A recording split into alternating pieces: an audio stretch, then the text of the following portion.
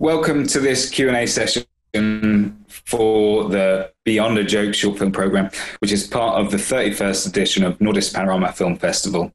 The films are not only nominated for the Best Nordic Short Film, but they also have a chance to win the Audience Award, so please don't forget to vote online after this session.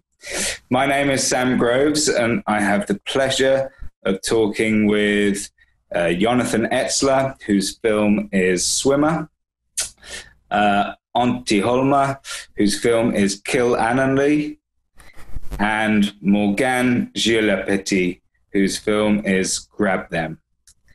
So welcome, guys. I know this isn't exactly how we would do it normally. And Antti, this is your first time on Zoom, so good luck with it. Hope it goes well.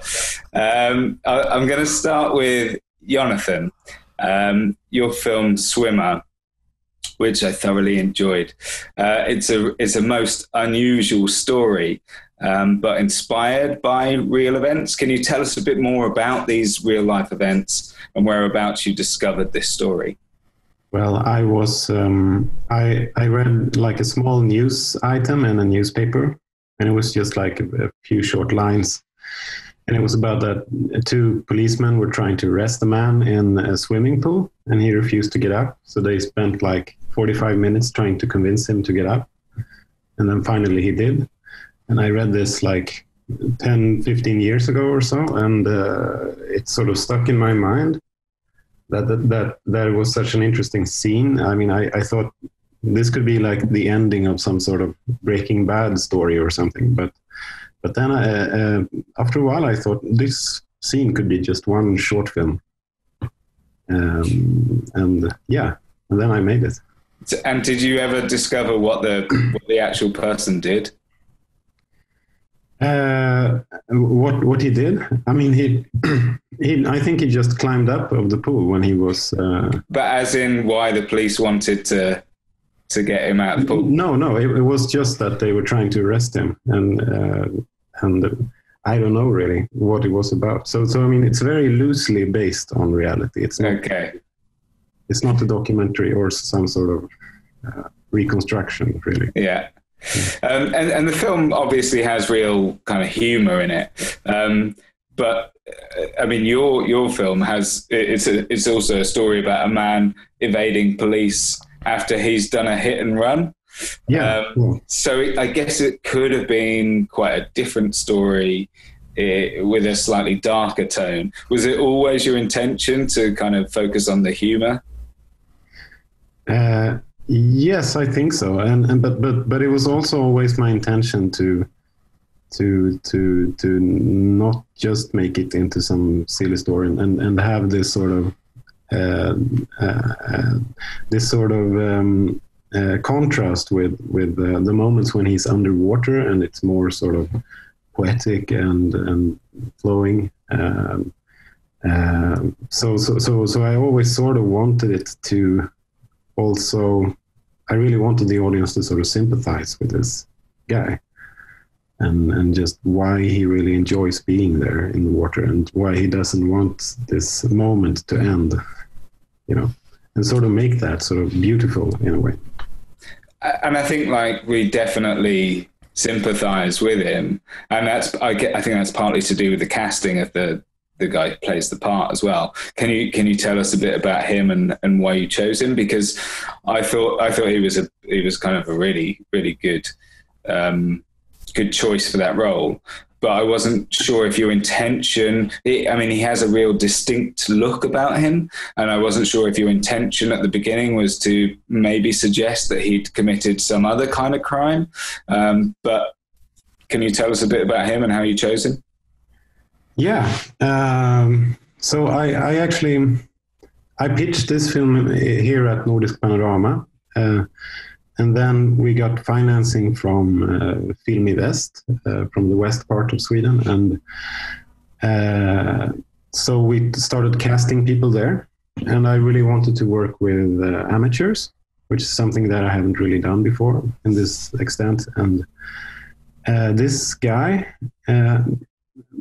For some reason, the caster knew him, because he had been to some casting a long time ago. So, and he's constructs crossword puzzles. So he's a crossword puzzle constructor from Varberg, a small town in Sweden, and but he has done some like small amateur theater things, but he was just so odd and special, I think, and he had this sort of innocence. Yeah. So, so I guess that's why I cast him, really. I mean, odd and special are pretty good words to use, I guess. Yeah. and also he, like, you warm to him and you're kind of rooting for him at the end when he kind of yeah. This is the second year in a row that I've had the pleasure of doing a Q&A with you with your short films. So you're obviously quite prolific with making them. What are you working on at the moment? Do you work on numerous projects at the same time? What's in the pipeline? I'm working on my first feature film, so I'm writing the script right now. And I've got some funding for the development, and also I'm working a bit on like developing a series also. So I'm sort of for a while, at least for the moment, I think I'm transitioning towards making longer projects in a longer format.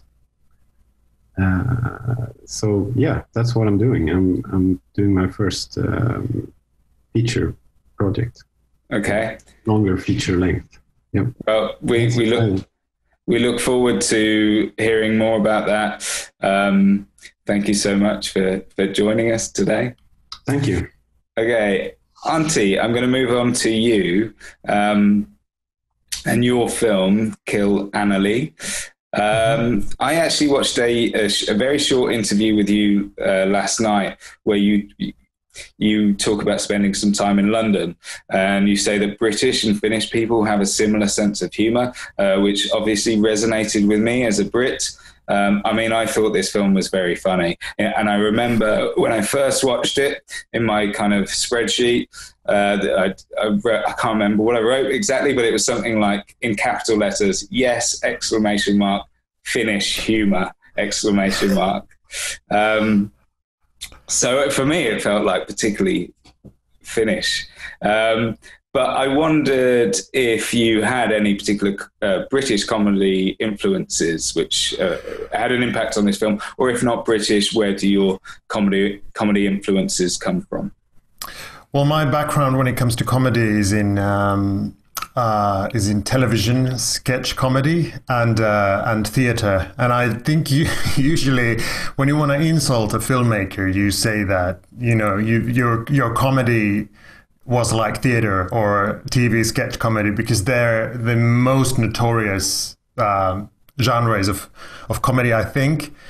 But yeah, I mean, I can't help it. I wanted to try with this short film. I wanted to kind of move towards a direction where I could kind of make a statement with what I think is funny. And I think like unreasonable things are funny. But if everything is all the time unreasonable, like in farce, for example, it's not funny. It doesn't. The contrast doesn't come out. So I think that's something. There is something similar to British humor in that sense, that you take something very mundane and then develop it into like operatic on an operatic scale. And for example, Smack the Pony had some sketches that floored me, because they started out as there is one sketch with with a surprise party, and it ends up the person who's being celebrated like insulting everybody, and I find that something so true in like everyday world where you actually, you know, your emotions take over, and I think that's funny. That's funny to me when you take it far enough. But like I said, I really wanted to have the kind of the mundane background, and I do think that school is a brilliant. There is nothing more kind of gray background than a school where, you know, everything is very Monday to Friday, so to say. Yeah, and just on school, I mean, the famous saying is never work with children, never work with animals. How is your, I mean, not that the kids have a, like, there's no leading roles or anything, but how was it working with them? Well, I mean, this was my first ever work as a director. My background is in acting, and like I said, in theater. I've done a lot of TV where I've been kind of directing as well, but this was my first kind of attempt to try something with cinema. So I was like, the first day we got like 50 children, professional actors, amateurs, a rapper on stage, you know, like, and I don't know how, I mean, I got myself into that situation, but it felt really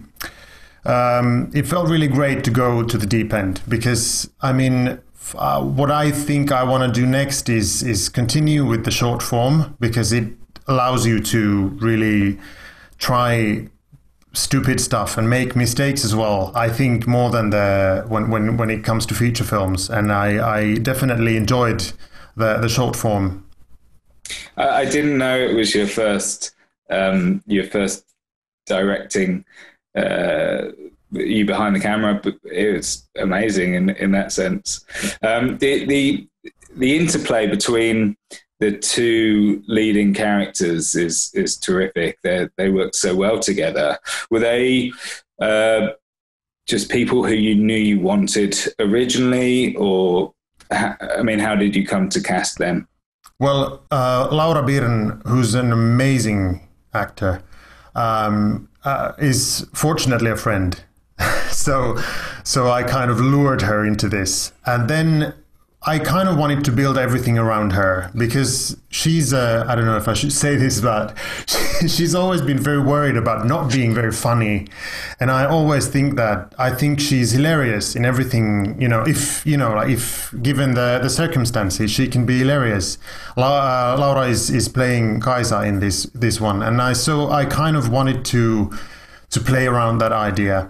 And then from that, we got to Pirkko Hämäläinen, who just got it. And when we put them together, it was really, but they are great. I mean, I was so fortunate to work with, like Jonathan said, that he wanted to work with amateurs, and I really wanted to work with professionals because I really wanted to feel safe in that way, because and they were amazingly professional. Because they could respond to everything. But I mean, I've got a thing with feuds, and I hope this is not like misogynistic or anything, but with female feuds especially. So this kind of thing where you are in a school and then you have to kind of hide your emotions, but then there's so much going on behind. I think it was something I really enjoyed working with these actresses, especially because they just could turn it into very specific glances to each other. I never could have written. Yeah, I mean they do that. They do that stuff so well. Actually, what you mentioned about feuds and female feuds is quite interesting. With my last couple of questions, because I wondered, you wrote the film as well as directed it. And I wondered if there'd been any kind of family rivalries in your case that had perhaps inspired the film. But if not that, where did this film come from? I've worked in a school as Okay. I guess it's like a teacher's assistant position when I was 18. So I wrote a lot of myself to the character of Hjorton, who's this kind of a little bit lost of lost boy in between the tough ladies, and I certainly knew that character, but also the kind of the emotional level in a school is very familiar to me. And my mother is a teacher as well, but I didn't. That was something I didn't want to go to. This is not about a psychological dive into a mother and son relationship, but I kind of I know the world, and then I guess it was just something about overachievers that got it, because it was a short story in the first place. So I started out with a short story a few years ago, and I kind of I found the best way to portray it with two women, the other one a little bit younger than the other one. And finally, what did your mum make to it? I think she hasn't seen it. She hasn't seen it? No, because because of the situation that's going on, we haven't really had a showing yet, because I haven't been able to go to Finland, and yeah. I probably shouldn't. She's usually very polite and supportive when it comes to escapades. Well, yeah, hopefully she is. I really love the film, so thanks so much. Thanks. Morgan, I'll come to you. I understand you're in the countryside, and the connection may be a little ropey, but we'll see how we go. I'm really whenever I see something which feels really fresh or original to me, that's when I get really excited. And I watched Grab Them and had that kind of feeling. What was the trigger for the film's concept? Did you see a woman who looked like Donald Trump one day, or where did this film come from?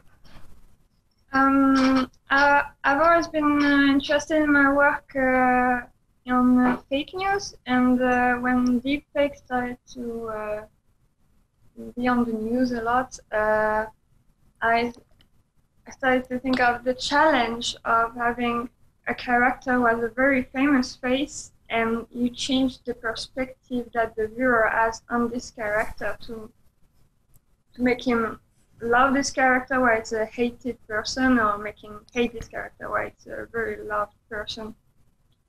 And I also thought of the way women are judged in society for their bodies, and the way white men can sometimes try to take the power over women's bodies. And I think Trump is like, it checks all the things, all the themes of the film, the fake news and how it treats women. So it's different things that made me come to Grab Them. Okay, and you just mentioned about the deep fake kind of technical issues with the film. I mean, technically, visually, it's amazing. But it must have been quite a challenge to get his face to say these words and have these expressions. And I'm assuming it was quite expensive. I mean, we got good partners that made it less expensive, fortunately. Because, you need very powerful computers, so that can go high, especially as those kind of videos were mostly made for internet, and we wanted to make something that would be good in cinemas, and so it's a quality level that we had never seen before, personally. So it was very complicated that way, and so the system with the deepfake is that you make the computer learn how the face of the actress works and how the face of Donald Trump works. So it's never like we take pictures of Donald Trump and put them on the film. It's more the computer will learn how the face of Donald Trump worked based on a lot of data, and then made it work for our actress. Okay, and it's Evelina, isn't it? The woman who plays Sally. Yes. Yeah. And how was the process for her acting in this film where she knew that no one was going to see her actual face? I mean, technically, she was quite limited in the way she could move. Like she could not make her hand cross her face so much because it would make the computer not understand that it's a face when she's like that, and therefore may make it not work or things like that. So it was more that she was very limited in her way to play, I guess, or to move. But inside of that, we really worked on her being Sally, because that was the goal, that in the end people see Sally, even though from the first frame they had the laugh of seeing Trump on the screen. Okay, nice. I read you'd worked with Roy Andersson. Oh, yeah. Is that right? How was that experience, and did any of that experience with him make its way into the film at all? I guess in an unconscious way. I don't know, I always loved his work, so I guess it's mostly that. Being on the set with him made me learn how he does. But I don't know if it's really a method I used on Grab Them. Because, I mean, he works in a way that he searches a lot of paintings and a lot of reference pictures to then get into his work. And, I mean, the way that I can see that I got closer to his work on Grab Them than any other film is that for the first time I was in studio for a lot of scenes like him. And that was such a nice experience, such a comfort. And that made me want to do more things like he does. Well, yeah, he's not a bad person to have as an inspiration, I guess. And I understand you've been working on a feature film. Oh, yeah. Can you tell us a little bit about that? Right now I am shooting my first feature film. It's Excess Will Save Us, the feature film, I guess we can say, because I made Excess Will Save Us, the short film, previously. And now we're making a long version of it. We are in the end of the shooting right now. And we're going to start the editing soon. And you're directing? Yes. And I've written it too. Okay. The short film was a total documentary, but this one is more hybrid, really, something that is neither a documentary nor totally a fiction. Something that is really hard to define. I guess like there's elements of Grab Them. I mean, obviously there's no documentary, but it's like a mock documentary. So you are kind of merging some genres with that. Yes, I've always been interested by that, and in Grab Them I really got tricked. Like in the shooting, I started to feel like I was doing a documentary really on Sally. I felt so much for her. I wanted to defend her so much. And the process felt more and more documentary, like, oh, Sally, she likes that, so she likes the 50s, she likes Marilyn, so I could play with this in the film because that's how she is and I want to. So I really got tricked myself in believing in her, and the actress was so good for it too, to make me believe in her as Sally, amazingly. Well, I think that's why the film is so good. I mean, the fact that you invested so much in her. I never thought I could see someone with Donald Trump's face and really be endeared towards them and actually like them so much.